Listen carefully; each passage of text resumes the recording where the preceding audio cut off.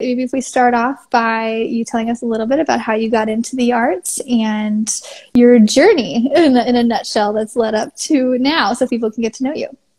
Thank you. I will try to be brief because I think it's longer than yours so far. But I started, I'm not going to go back to my childhood, but I'll start in undergraduate school. I started out as a painting major and switched my degree to art history. And then I got my master's degree in art history.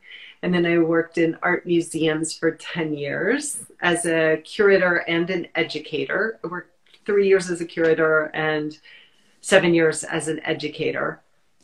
And so that's where my education started, where my teaching, my training docents, my teaching visitors about the art in the museum came. That's where it all started. So and so then I just decided that life was too short. I want to live where I want to live, because when you work in museums, you go where the jobs are, you know?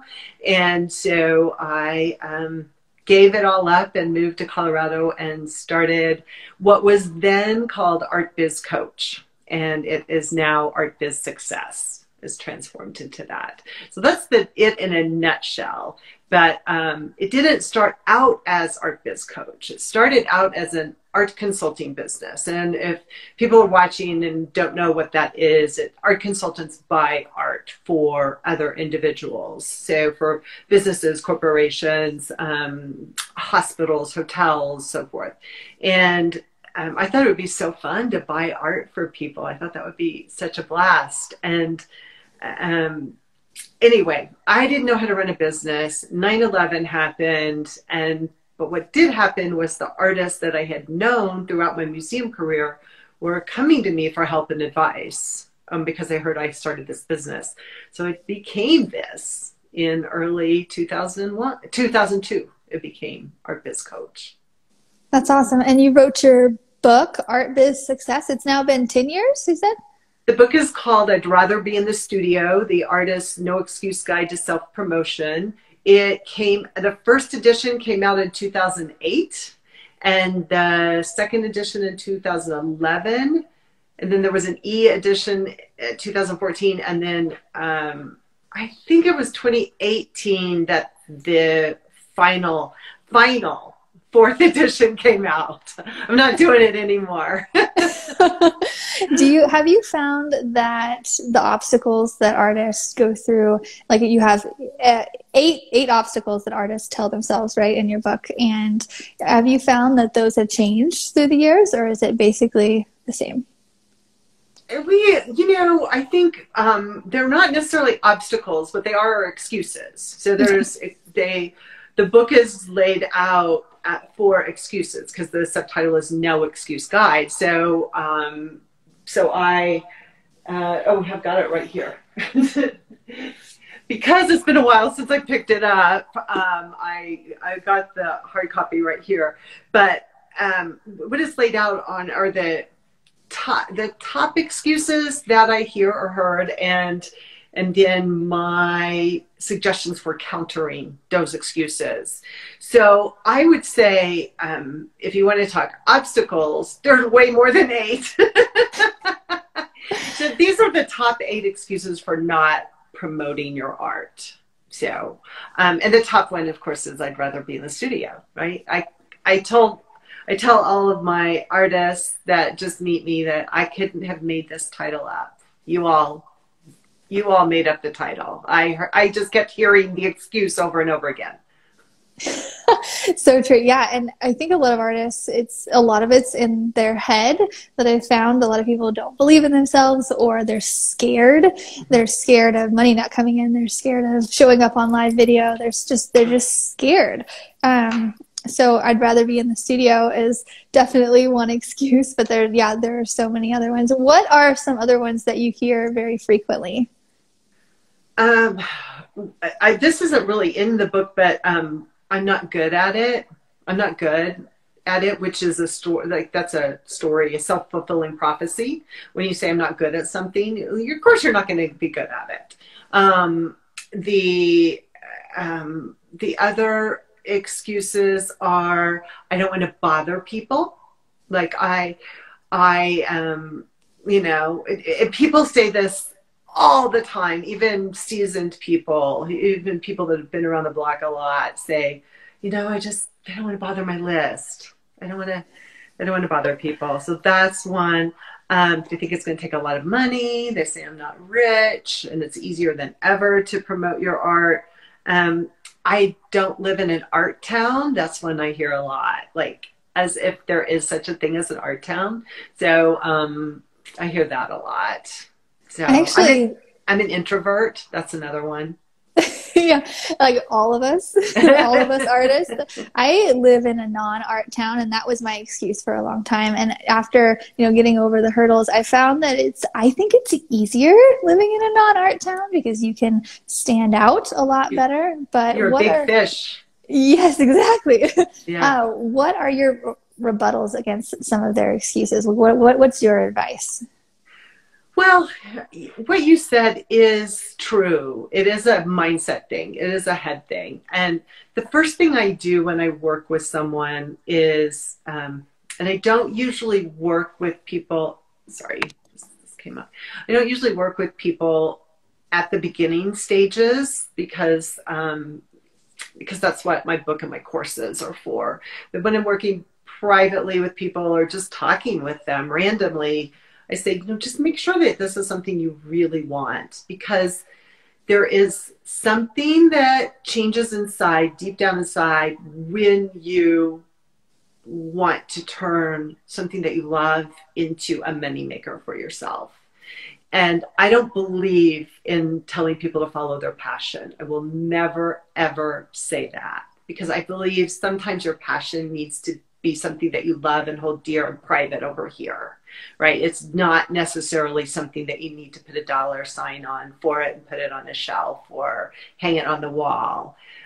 So I just, you know, I look for that kind of gut check. Like, is this something you really, really want? And if it is, that has to be your motivation, right? Yeah, so true. I can't remember what your original question was. Oh no, I was just asking, sir, some of your rebuttals against those excuses that you had named. Yeah, so it starts with the gut check. Are you sure you want this? And then if there is, let's make a plan, because the I'm not rich thing doesn't fly, because oh my God, it's so cheap to promote your art these days. It only you know, it costs you time, which a lot of people aren't willing to give, but way cheaper than it used to be. So that's not it. I'm an introvert. That's a tough one because we're all introverts. I'm an introvert, actually. And I think we all have both sides of the brain, you know, both sides of that, a little bit introvert and a little bit extrovert. But I think that I'm an introvert. It comes right back to how bad do you want this, and if you know, what do you want your legacy to be, and what do you want to regret more? Not doing something and failing, not even trying. I mean, there's just, you know, there's a whole level of coaching that can go into that. I'd rather be in the studio. You can be in the studio all the freaking time if you want. Then what are you going to do with all that artwork? And my belief is that the artwork is incomplete until people see it, talk about it, buy it, live with it. Like, it doesn't, you are incomplete. I've heard this time and time again from my clients, and it comes from my background in art history. You are incomplete until you share that work with the world. You're never going to be complete no matter how many fabulous artworks you make. And you probably know that because you have a lot of interaction with the public with your murals, I'm sure.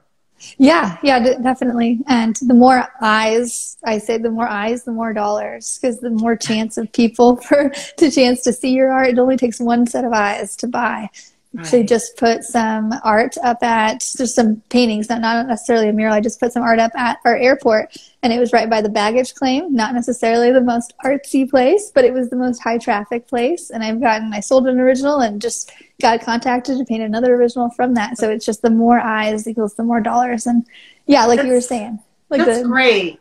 But I do want to emphasize that it's more than dollars for a lot of people. It is fulfillment. When someone else, I mean, art, and I'll say this until I blew in the face too, art is a form of communication. And if you're just constantly like, it's just you and the canvas, or you and the block of wood or marble or whatever it is, or lump of clay, then it's very hard to be fulfilled because that doesn't really talk back to you. I just, it does in a sense. It does if you listen to it, but you need that loop to complete. And all the artists that I know that are operating at a high level need that interaction. They need other people to see their art and talk about their art. Yes, buy the art, but that they're just unfulfilled until that connection happens. Yeah, you're so right. And there's some artists who they want a connection more than others. I've found like if they're not making something that's really meaningful to them, they don't want to paint at all.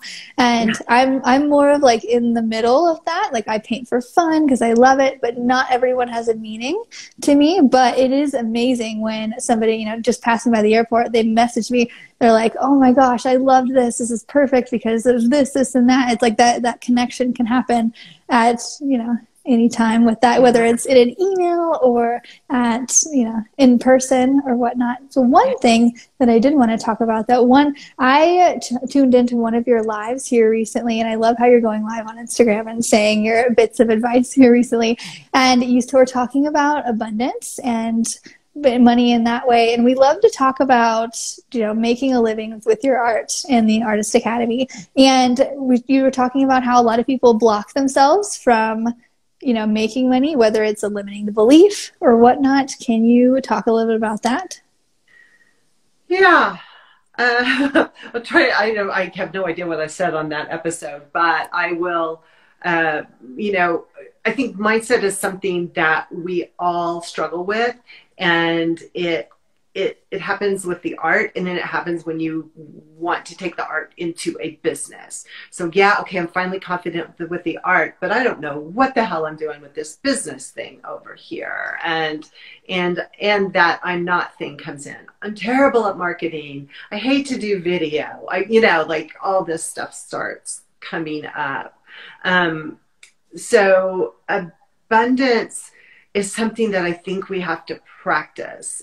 We often default to the opposite, right? We often default to scarcity.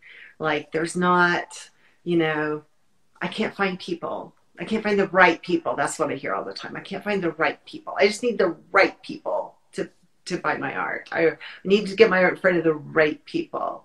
And that's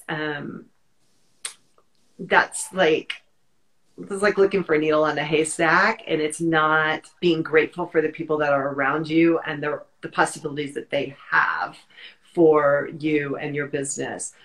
So, I mean, I think it's as simple as doing some exercises around abundance, whether it's, like listing all the people in your life, listing all the people that have said they love your art. I have a file, you may have seen this. I have a file called Loved, that I keeping.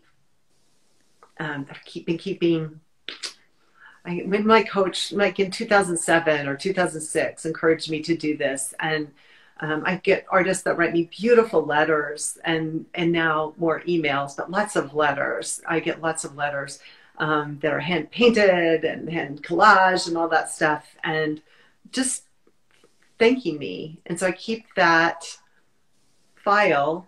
That is now, I think this thick. It's thick. Like there's like multiple files, and those are just the ones that are hard copies. So then there's all the e files that I've done, and that reminds me of when when you get that rejection, when there's a crappy client, luckily I don't get many of those anymore, but, or when an artist is when you're criticized on social media or whatever, when someone just doesn't buy, go back to the loved file and remember all the people that loved you. So it's like and I do it all the time. I catch myself in scarcity all the time. Like, there's not enough money to go around. Well, you and I both know there's an infinite amount of money. We can keep making money till we're blue, and that's not even the right thing to say, but we can just keep making money. There's no such thing as not enough money. There's no such thing as not enough to go around. I think, but the mindset thing is to be grateful for what you have and practice. Here's another thing to practice when you're talking about abundance. Just walk down the street and look at more. I live in a fairly affluent neighborhood. I think it's pretty affluent. It's not as affluent as a lot of neighborhoods, but, just looking at all the people that are getting new yards put in, or not yards, we don't do yards around here, but getting new gardens put in and new stonework. And there's so much abundance around. And to say that the capacity for people to buy art is limited is not the case. So just some abundance exercises can be useful, and just to recognize when you're doing that to yourself, because I do it too. Yeah, so true. I think, and like I'll sometimes go back through my screenshots. So like I'll have screenshots, and anytime someone comments something really nice, and then I'll send it to myself. And so I'll just in my phone, that way I can just it's right there whenever I need it. And I'm like, okay, that was nice. Perfect. That is a great thing to do. Yes. Yeah. So what, let's see, I'm just really looking for advice for artists that I know that you say you don't do a lot for in the beginning stages, but most of ours is we basically take you from you're at a job that you want, that you don't really like as much, and then we maybe go part-time, and then we go full-time, and just how to build it in the beginning stages. And every podcast episode we ask people, what is a good thing for artists to do, whether it's mentally or physically? They can go out and do something. What's something in the very beginning that you would recommend to artists, or that maybe you've seen other artists do and you're like, oh, that's a no-brainer, something to do? Yeah. Well, it's not true that I don't share information with beginning artists. It's true that I don't coach beginning artists one-on-one, just because it's private coaching is expensive, and I have all that information packaged. So what I encourage people to do are, I wish I had the 4 things in front of me, but one of them is to join an artist organization or an artist group. I would, it's great that there are so many online. We have our own community at Art Biz Success. You have your academy, and but I also want them to be involved in their art communities locally. So to find that kind of support locally, because I think the life of an artist can be very lonely. You're by yourself all the time, and you have these ideas to bounce off of people that you meet, but you also have the support and the understanding. I remember when I have a cousin who builds beautiful furniture. He's in Montana, and I live in Colorado. And he came down for one of my 3-day events here, and he'd never been in a room full of artists. He didn't consider himself an artist. He's a woodworker. He's a furniture maker, right? And he said, it was so great to be in that room because people get it. Like, people got it in that room. And so that was really a major move for him to see that there were people that understood. And that's what especially people that come to my live events, get it. The other thing I would encourage people to do is to start their mailing list right away.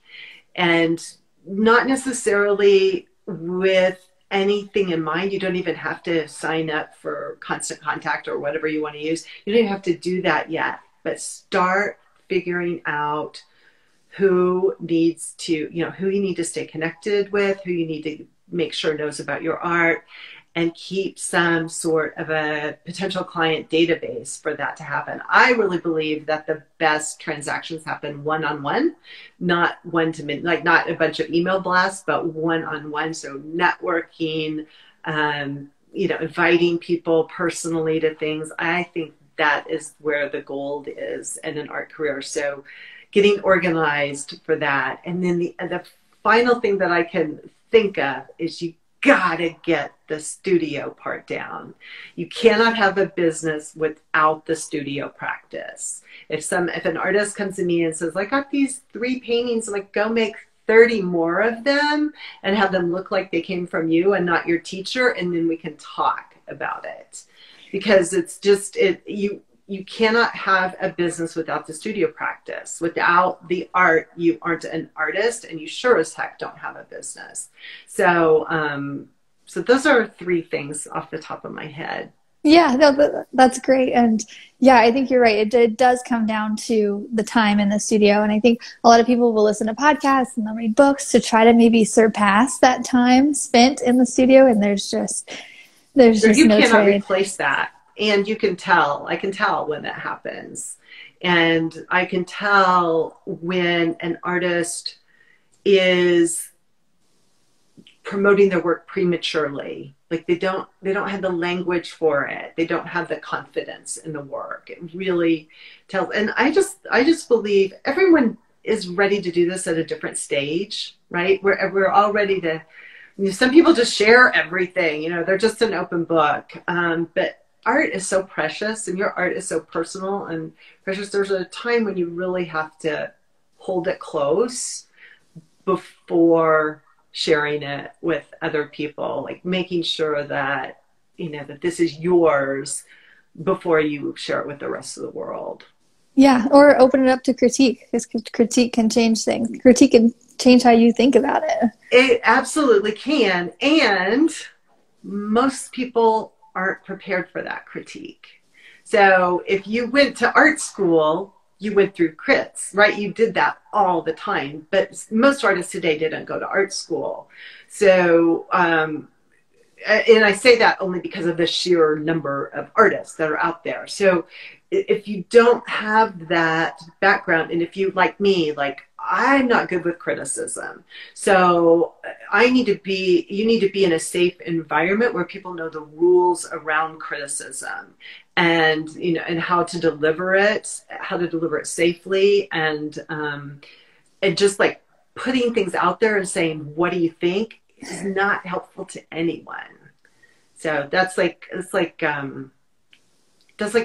don't know, that's like opening up a vein. Yeah, it really is. And I think critiques, like you said, a lot of people who go through art school, like we did this in college, you sat around the room, but you're amongst artists, and artists know how to critique in such a way, say something good, then say something bad, or say something they can do better, more so. And you're right, in a group setting would be more so. And your first bit of advice was having an artist community. We actually just had a mural meetup. We had 30 artists from all over the United States here this past weekend.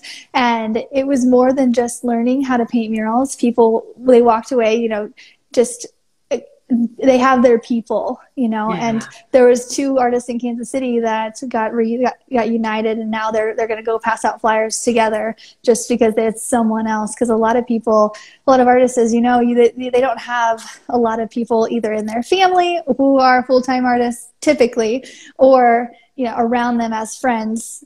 And so just seeing and meeting the people in person and just having the conversation of, yeah, this is possible. Of course it's possible. I'm doing it. She's doing it. And just having that example. And that's a really great space to share critique. So I'm just echoing your point, really.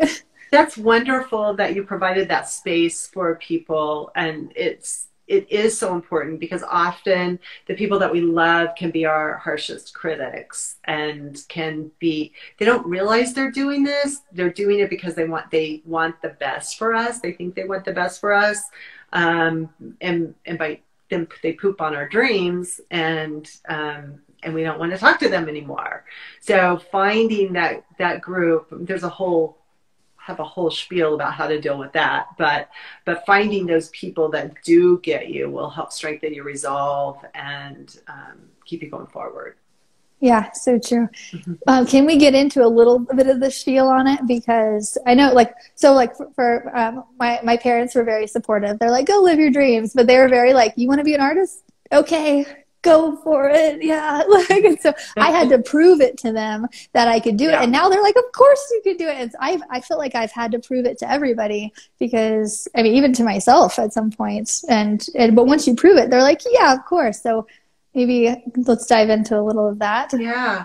Well, this actually comes from personal experience because my mother, whom I love dearly and has supported me in every single aspect of my life, when I decided to leave museums and just randomly moved to Colorado without a job, I was in my 30s, got really worried about me, and rightly so, because she cared about me. And so the conversation went like this. It was, Mom, I love you. If I can't get your support on this, we're not going to ever talk about it. That's it. Yeah. She never said another word. And she has been nothing but supportive. And still to this day, she goes, I can't believe what you've done. She still does that. So it really was me setting that really firm barrier with her. Yeah. Yeah. It's not easy. No, it's not It easy. took a long time. I'm sorry, I'm going to move this back a little bit. It took a long time for me to get to that point, and a lot of frustration, a lot of, here we go, a lot of me like being really mad at her before that happened. So, Yeah, I could see that. And as a lot of people who are introverted too, communication skills aren't necessarily the I'm just like, my head's caught. Oh, there we go. There we go. Okay, go ahead. There we go. You're good. This is what editing's for. We're good. A lot of the times, a lot of people who are introverted, especially, communication isn't our best asset. And so, but everything just comes down to communication. Just even saying, if we're not going to talk about this in a positive light, then we're not going to talk about it. Right. So, yeah. If I can't get your support on this, then it's off the table for discussion. Yeah. Yeah. I had a client who dreaded her Sunday lunches with family. It was lunch or dinner, it doesn't matter, but a Sunday meal with her brother and her mother. And she just hated the conversation, hated all about it, and said, why don't you go to the movies? Then you can talk. So I don't know if they ever did, but, don't put yourself in those situations. And, you have that power to, and it's a great muscle to exercise, this kind of the standing up for yourself and standing up for your beliefs and standing up for what you want and who you want to be and how you want to show up in the world is something that that's just a muscle that you exercise every day. And which battles to pick. And, I remember one time I had a client send me a nasty email and I called him. It wasn't a client. He was a subscriber or something. I don't know. I called him. I said, let's talk about this. He backed down it was so hard to make that call. It was super hard to make that call, but I don't think he would have done that to a man. Yeah. Yeah. Right. Yeah. That's definitely a thing. I just had an altercation or communication issues with a client and I had said the same thing. But really, though, as a muralist and being a woman and a muralist, a lot of people ask me all the time. They're like, how do you feel being a woman and a man? So I'm just like, I don't really see it like that. Like a lot of the artists and muralists I know are women too. Like I think we're slowly catching up, and so that's. Yeah, but I don't think they realize the question that they're asking at that point. I mean, I know here we have something locally called Babe Walls, and so there's a lot of women muralists in the area, and but I don't think people, when they ask those questions, I don't think they realize how stupid it sounds. No, definitely not. But I'm going to go back to what you said about communication. You dropped something a while back and how important that is. And I demonstrated that in my setting the boundary. Like you have to communicate what you want and what your boundaries are and so forth. But there's communication skills that are required not just to build a business of any kind, but to be at a high level in the art world. The communication skills are huge, right? You have to talk to collectors at a very high level. You have to talk with gallerists. You have to talk with curators. You really you have to learn the language around your art, around the art business. And this is, so in addition to like just art business stuff and marketing stuff, I mean, communication is a huge part of that marketing. So yeah. I want to emphasize that. Yeah, so true. What is a good way for people to learn all of that? Take my classes. No, it's such an emphasis in my courses that, because I started out helping artists with their artist statements and their bios, just because that was kind of before, this is really dating me. That's kind of before every artist had a website, right? They had, they were still sending slide packets to galleries. I'll tell, that's way before your time, but that's what we used to do. And, but what was I talking about? the artist statement, the bio. So one of the exercises that I give artists inside of my courses is to meditate on their art. And that means like just the artwork in front of you and a pen and paper, and you just let the artwork speak to you. And this, when I used to write some art reviews for a couple local papers. And that's just what I would do. Just plant myself in the gallery and just, be there until the art started speaking to me. And I contend that the art will talk back. And people that do this say, oh my God, it's transformative. So I do have a podcast episode with Kathy Reed. It's Kathy with a C on the Art Biz podcast. And I mention it because she took all of her meditations and turned them into audio files for her exhibition. So they were QR codes with audio files. And when you spend this amount of time with your art, you really get to know it. And it's something that in art school you would be doing. You would be sitting around in the crit sessions talking about the art, talking about the ideas behind the art and so forth. And short of that, you've got to find a way to come up with the language. So as far as communication about the art goes, there's that. And then the rest is just practice. I have never taken a communication course, but I'll tell you what, I've made a lot of mistakes communicating.